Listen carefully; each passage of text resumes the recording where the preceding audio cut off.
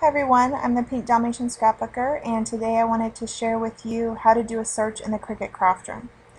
I own a Gypsy, and that's what I primarily use. I have all my cartridges linked to it, and I use it for cutting, of course, and I used to use it for searches.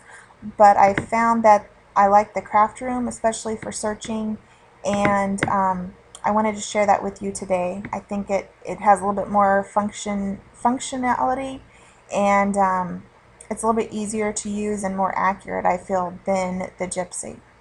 So when you log into the Cricut Craft Room and you open up a new project, this is the screen that comes up. You have these two tabs, Overlays and Images. So just select the Images tab and make sure that all types of cartridges and all images are selected.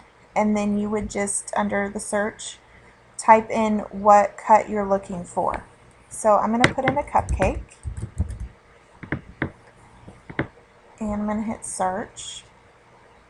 And here are the images of all the cupcakes from all the cartridges that Cricut has out there. If you put your cursor over it, it should come up, and it is right now telling you what cartridge this cut is from. But that function doesn't always work for me, and so I actually prefer to look through the cartridge view. It's a little bit faster. Let me expand this so we can see more. These are all the cartridges in alphabetical order that have a cupcake cut on them.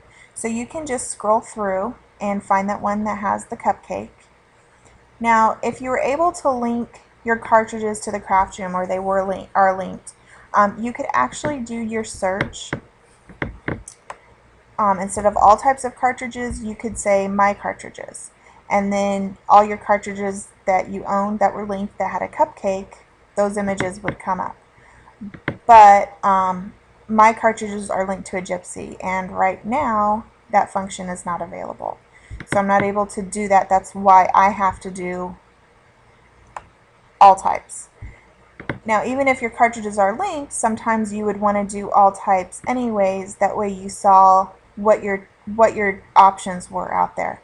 And if you did an all types search and you had any linked cartridges, those ones would come up in bold, so you would know which ones you had linked.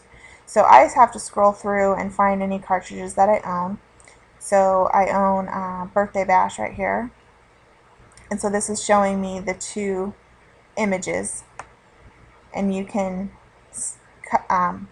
left click on it and it will kind of make it a little bit bigger.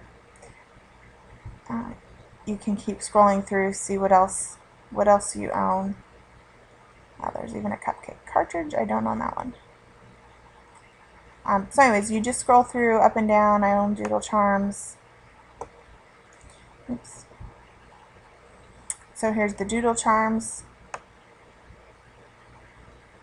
But for my project, I actually used the Birthday Bash. And you just click on the image and it asks you if you want to put it on the current layer or a new layer. So I'm going to do the current layer. And there it is. I must have selected it twice. So there's my image, and I can play with it, and I can actually pull up the overlay for that cartridge, or for any cartridge. See, under my cartridges right now, I only have these 4 showing. So here's the overlay, and then you're able to start doing the layers and go from there. So I hope that helped you in the search function, and I will come back and do another tutorial on moving project files from the Cricut Craft Room to the Gypsy so you can cut.